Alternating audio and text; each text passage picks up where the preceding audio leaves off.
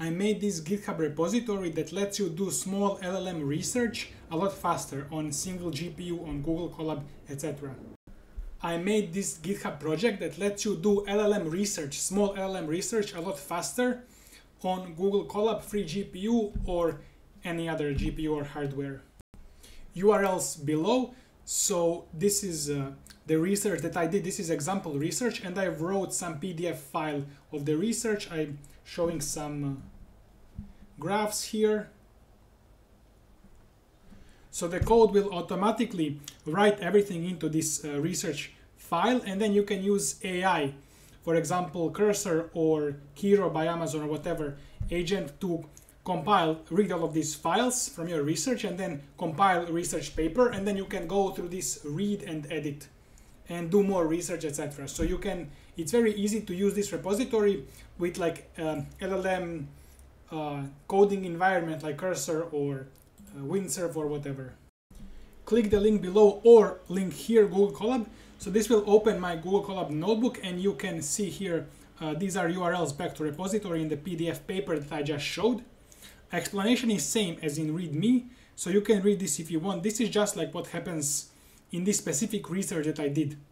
So we need to update data set. So in this research, if you want to modify this, you should first a little bit understand what's happening here.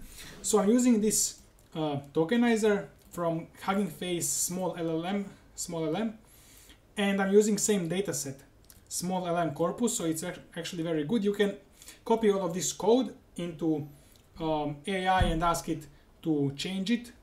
So this is the setup, rotary positional embeddings, multi-head attention. You can of course change all of this, but this is what I did. I set it up here. I have a bunch of ablations, so I have like sequence length, different learning rates, different batch sizes here. Here, small model, baseline, high learning rate, low learning rate, batch size, short sequence length. And then I train for 2000 steps. So it's actually 15 minutes on Google Colab. Maybe it's not enough, but this is just an example, I would say. And then this cell here will just compile all of the data and then write down all of the data and draw graphs, and you can download all of those graphs. I don't know which one of those two though. I think this one.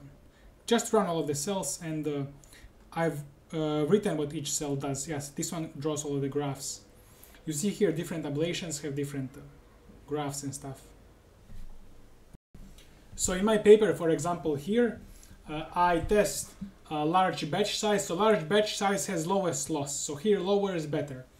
But that's happening simply because large batch size actually saw more data and use more compute because there is larger batches. So you can use like AI and talk to AI that help you understand all of this. So I actually wrote that down here, that large batch size simply saw more data and use more compute and memory. But correct learning rate is very important because same computation but just different learning rates. You see this one, the lowest, the worst one, and high learning rate, it's gonna be this one. It's a lot better.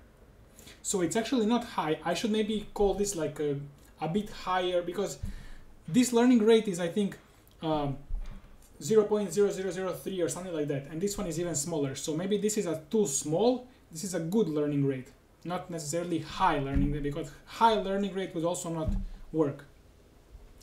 But here you can check the ablations that I did.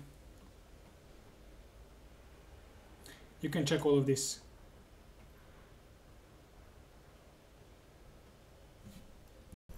Thank you for watching. Check the URLs below, and you can check my other videos on my channel if you are interested, and see you next time.